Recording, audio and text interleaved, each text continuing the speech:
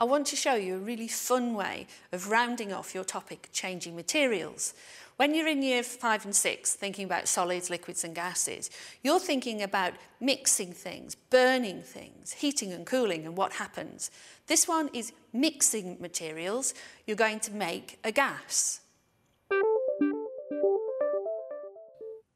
So what we're going to do is a bit of chemistry in your bath. Yeah. You know those bath bombs that you drop in and it all makes the bubbles? Yeah, I do, yeah. Yeah, we're going to make one of those, make a great present or something. And we're going to use some dry chemicals and then some wet chemicals because we don't want it to start until we introduce it to water. So there's a dry phase and a wet phase. It's a bit like a cookery program, this.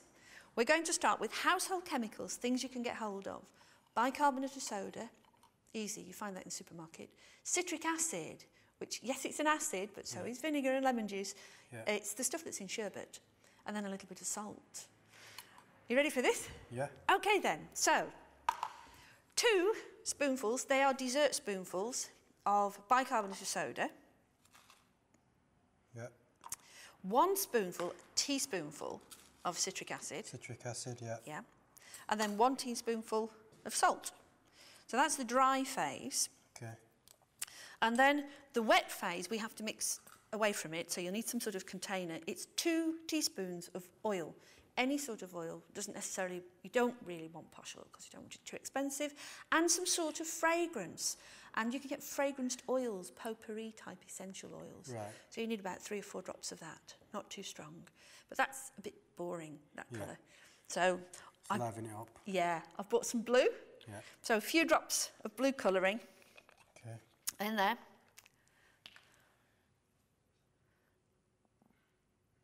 Yeah, that's brilliant. We give it a really good shake. Oh, that's going to be great. And then you pour it in and give it a really good mix. Okay. So there you go. And whilst you're doing that, you need to sort of mould this into something. You could use an ice cube mould. You can get some really good ones. Little tiny cake cases. Mm-hmm. Or we found these, which are quite good, these little cases. And you probably, from that mix, get 2. You might even get 3, but certainly 2. So you need to give it a really good mix and then press it down into the little case. Right. That's great. Yeah, that's great. And it's absolutely fine to get your thumbs in there. It's fine for the children to touch them. They'd have to wash their hands afterwards, but the stuff that you're using is things you would eat. Yeah. So, you know, it's fine to get in and give it a really good press down. And that's just for it to take the correct shape? Yes. Okay. That's brilliant. So, there we have it. We have to leave this to set overnight. So, it's the morning after, and the bath bomb's gone quite hard. It has? Yeah. So it's time to set the reaction off, to pop it in the bath.